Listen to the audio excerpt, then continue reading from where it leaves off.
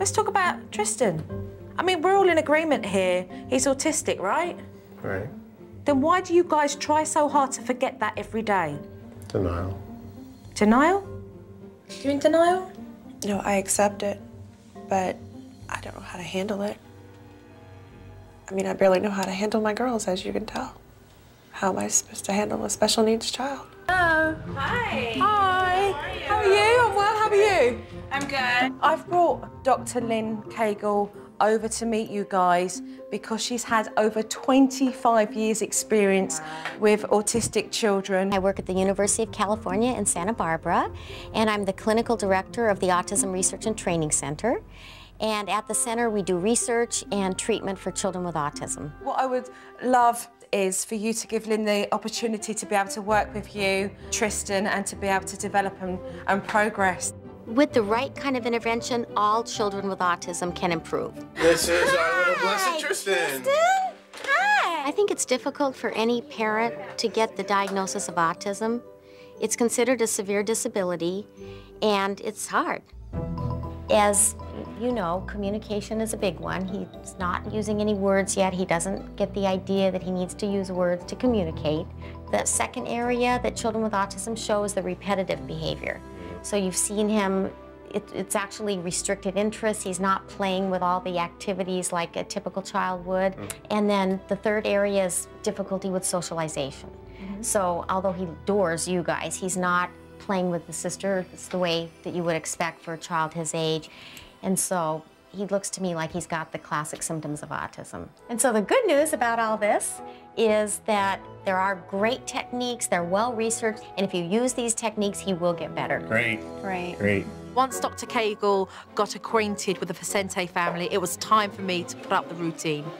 And between 8:40 and 10:30, you'll have one-on-one time with Tristan. And that's where we're going to incorporate a lot of techniques where you'll work with Dr. Cagle here. So from 12... Actually follows along perfectly with Joe's routine. Dr. Cagle made a special routine for Tristan that involved pictures. At this point, his visual is probably better than his verbal. Right. So explaining the things will be more difficult to him, but what we want him to be able to do is see each activity, and when he's done, he can take it off and put it in a little envelope so he can see what's left. Dr. Cagle's schedule will help Tristan realize certain things do happen in an order throughout the day, and it's not just chaos.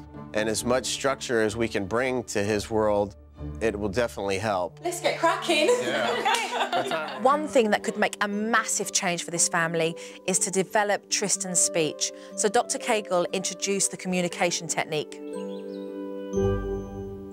Today we started with 3 steps for working on communication.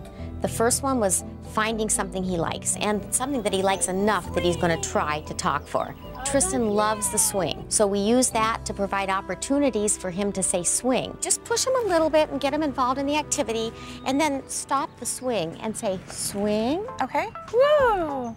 This is the highlight of his day. Yeah, so let's stop him, and now try to prompt it. Swing. The second step is prompting him to talk, and the third is rewarding him for any attempt or any good word. Swing? Swing? Tristan, swing? You have to say the word 10 times before he'll even try to say it or attempt to say it, and he'll be upset, which that's going to be really hard for me as a mother because he's my baby. I want him not to swing too much without saying it so he doesn't think, oh, I'm sorry. Oh, gosh. Come here. Come on, let's go in the house. Let's go play. We have to keep giving him opportunities and keep working at him. Tristan. Cookie? Cookie? Look, it's gonna be like you're betraying me, you know? The important thing is that if he does get upset and is trying other things like crying, that they don't give it to him. I know, this is the hardest part. The first few words are the hardest. Like that. He's pretty upset. Here, look at me. You want to do everything to keep your kids happy, but, you know, the only thing is he won't learn to talk that way. He's got to Yeah. We've got to teach him the words to say and that this doesn't work anymore. Because we Right. don't want him to be 21 doing that. No, definitely not. Deirdre did a great job. I felt like it was very difficult for her to see him cry. But he has to learn that if he cries, it's not a good way to communicate. Tickle, tickle, tickles. Tickle, tickle, tickles. Tickle. It's important that he learns that he's got to try to say the word in order to get the item that he wants. Tickle. Tickle.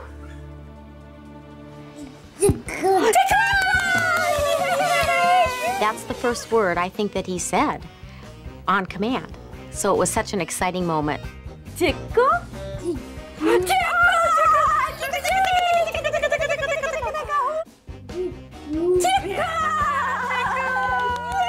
I think he's laughing and saying it because he knows what he's gonna get.